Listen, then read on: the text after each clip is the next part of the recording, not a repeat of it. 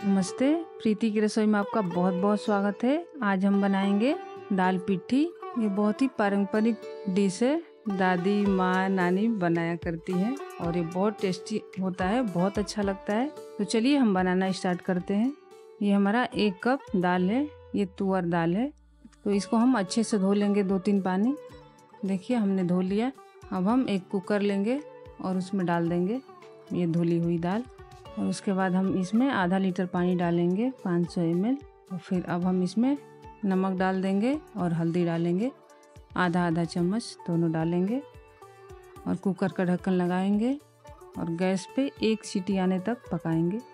तो चलिए अब हम तब तक आटा लगा लेते हैं उसका। ये हमारा 3 कप आटा है, हमने इसको अच्छे से छान लिया है।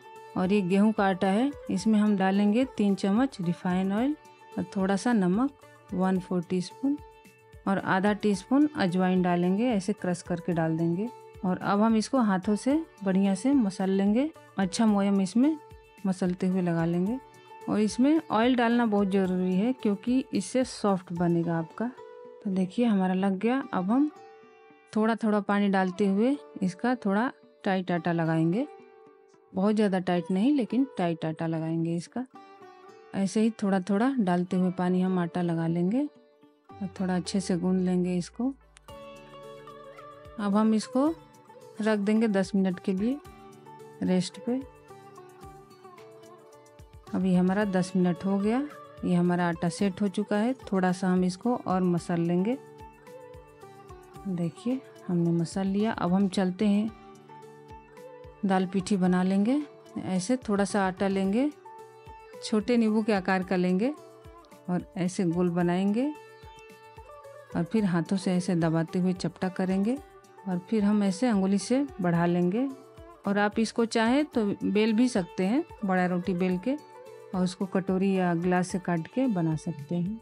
और देखिए ऐसे 3 अंगुली ऐसे लगा के दबाएंगे, बना लेंगे। तो ऐसे ही हम सारा बना लेंगे। देखिए फिर एक और हम बनाएंगे, वैसे ही लोई लेंगे और ऐसे हाथों से बड़ा करेंगे, ऐसे दोनों ये अंगुली से ऐसे दबाएंगे। तो देखिए इसमें 4 पत्ती हो गई। तो ऐसे ही हम बना लेंगे सारा। देखिए ये हमने बना लिया, सारा बन गया। अब हम चलते हैं गैस के पास, ढक्कन खोलेंगे दाल का। और देखिए ये दाल हमारी गल चुकी है, 1 ही सीटी में हमारी दाल अच्छे से गल चुकी है। अब हम इसमें 500 ml पानी डालेंगे, यानी आधा लीटर। अब हम इसमें उबाल आने देंगे। इसमें टाइम लगा है 3 से 3.5 मिनट हमें उबलने में लगा है। थोड़ा सा हम चलाएंगे इसको। और अब हम ये दाल की दुल्हन डाल देंगे इसमें। सारा हम एक एक करके डाल देंगे और पहले 1 थाली का डालेंगे आधा।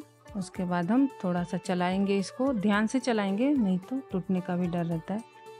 अब हम इसको ढक के पका लेंगे करीब 1 मिनट तक, ताकि थोड़ा उबल जाए। उसके बाद हम दूसरा डालेंगे, फिर हम चला लेंगे, नहीं तो नीचे बैठ जाता है।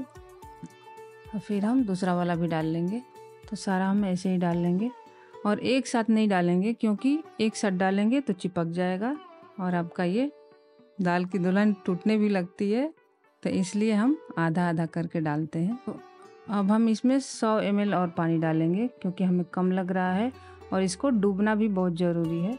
डूबेगा तो अच्छे से पकेगा। डाल देंगे और डाल के चलाएंगे। और अब हम इसमें नमक डालेंगे।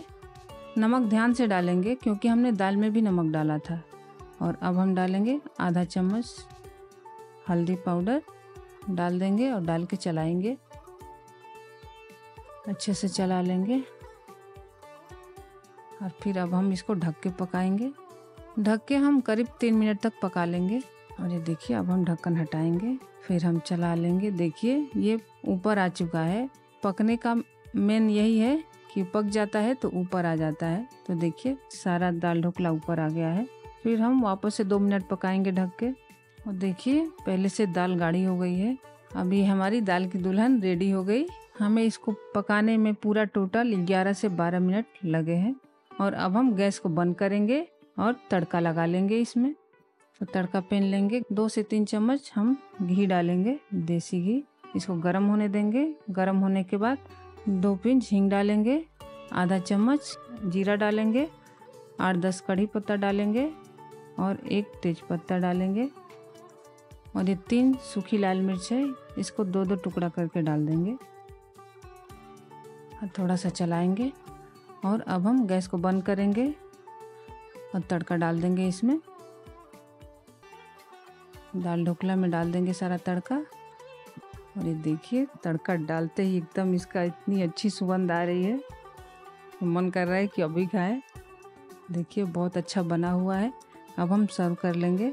अब ये हमारी दाल की दुल्हन दाल पिट्ठी तैयार है। और देखिए कितनी सुंदर लग रही है, बहुत टेस्टी बनी हुई है।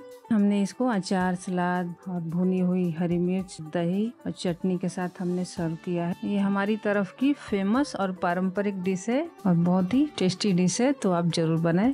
अब हम इसको काट के दिखाएंगे। देखिए इसमें एकदम अंदर तक दाल गया हुआ है और देखने में जितनी ये सिंपल डिश है उतने ही खाने में बहुत ही मज़ेदार है। तो आपको ये रेसिपी कैसी लगी कमेंट में ज़रूर बताएं। और अच्छा खाएं, स्वस्थ रहें, मस्त रहें और लाइक, शेयर, सब्सक्राइब जरूर करें।